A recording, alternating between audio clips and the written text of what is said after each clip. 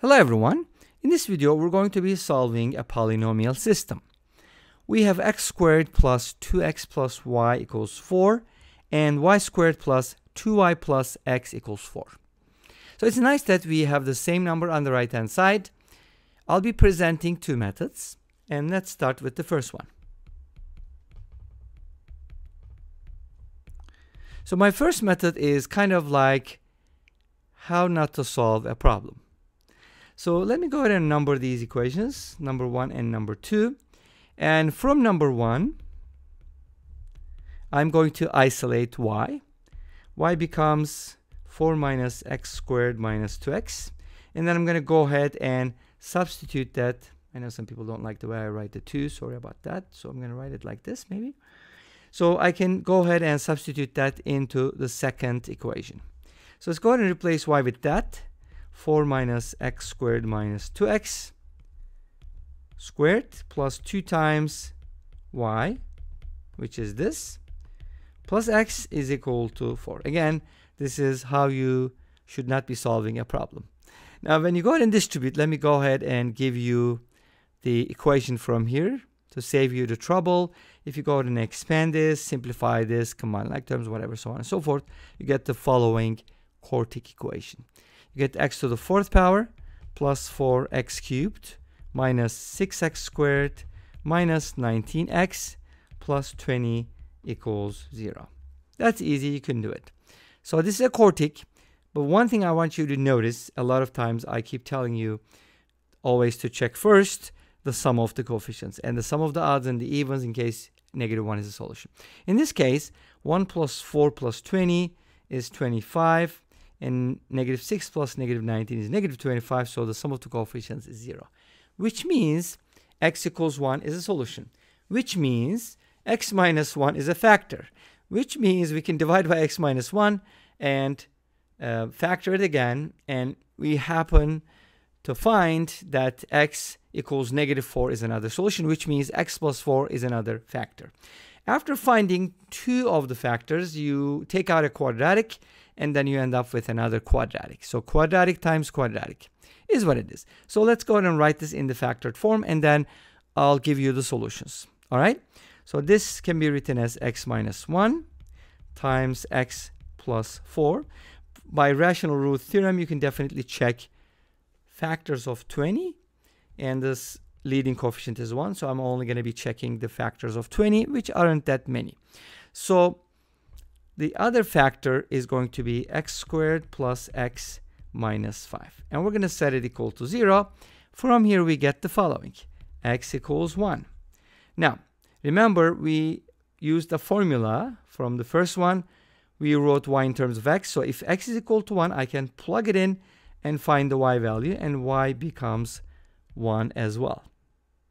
Is that surprising? How about x equals -4? If you substitute it, you'll notice that y is also -4. So that kind of gives us the equal values. But what about the quadratic? X squared plus x minus 5 equals 0 is going to give me the following roots. X equals -1 plus square root of 21 over 2. And x equals -1 minus square root of 21 over 2. But guess what? These are only the x values. And then from here, we can find the y values. And the y values are just going to be the conjugates. Because just like before, we did this in a recent video, they need to be conjugates so that their product and sum are both rational numbers. Okay, so those are going to be the x, y values. And we got 4 ordered pairs. 4 ordered pairs from here. So let's go ahead and take a look at this second approach. Second method. For my second method, I'm going to be doing the following. Let me rewrite the original equation. X squared plus 2x plus y is equal to 4. And y squared plus 2y plus x is equal to 4. Since both of these equations are equal to 4, I can set them equal to each other, right? Because if two things are equal to each other, then they're equal. So x squared plus 2x plus y equals y squared plus 2y plus x. All right.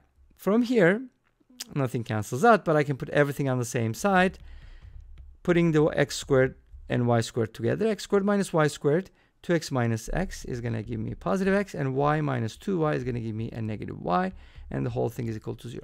Beautiful. Now, this is factorable by grouping, because x squared minus y squared is a difference of 2 squares. Make sense? We've done this many times. So x squared minus y squared can be factored as x plus y multiplied by x minus y. And x minus y has no common factors, but we can always take out 1. Let's do it. And then we get the following. Now, notice that x minus y is a common factor. Therefore, we can take it out. X minus y multiplied by x plus y plus 1. And the whole thing is equal to 0. I know this looks a little complicated, but guess what? We have 2 factors and the product is 0. Therefore, we're going to set each factor equal to 0. Let's start with the easier one. Y equals x, or x minus y equals 0. So x minus y equals 0 gives us y equals x, just like before.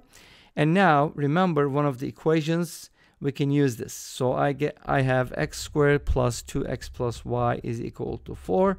And I'm going to use y equals x. Obviously, this is a lot simpler than the first one. X squared plus 2x plus y, which is x again, equals 4. This gives us x squared plus 3x, and then 4, of course, I can just go ahead and subtract it and write it as a trinomial, which is factorable, by the way, because you can just write this as x minus 1 times x plus 4 is equal to 0. And from here, guess what? We get x equals 1 and x equals negative 4. But our initial assumption was the y equals x, so if we find the x values, we found the y values. From here, x minus 1 equals 0 gives us x equals 1, and that gives us y equals 1 because y and x are equal. Remember that? From the second equation, we get x equals negative 4, but since y and x are equal, y is also negative 4. Awesome. So for the particular values of x, we got this. And now let's go ahead and take a look at the second case. The second case comes from the other factor, x plus y plus 1 is equal to 0. If x plus y plus 1 is equal to 0, this means x plus y is equal to negative 1. So this is another equation that I should be using. And if you substitute that into one of the equations, again, I'm going to use the top one, x squared plus 2x plus y is equal to 4. From here, I can isolate y and write it as negative 1 minus x, and I can just go ahead and substitute that into my equation.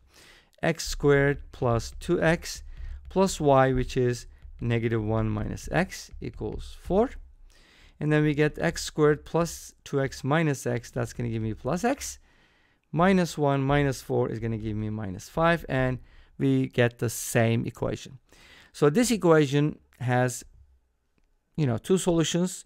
So x is either negative 1 plus the square root of 21 over 2. In this case, y is going to be the conjugate. Or they'll switch around.